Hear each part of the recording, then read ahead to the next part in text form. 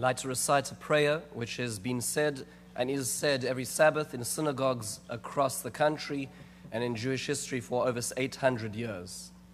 He that gives salvation to kings and dominion to lords, he that delivered his servant David from the sword of the enemy, he that made a way in the sea and a path in the strong waters, bless and keep, preserve and rescue, exalt and magnify, and lift up higher and higher, John J. Flanagan, Andreas Stewart Cousins, Jeffrey D. Klein, and all officials of this great chamber.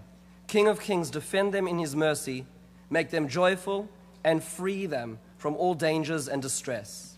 On a personal note, as someone who grew up from outside the United States of America, I feel a great, deep sense of appreciation every day for the system of democracy, governmental transparency, and accountability.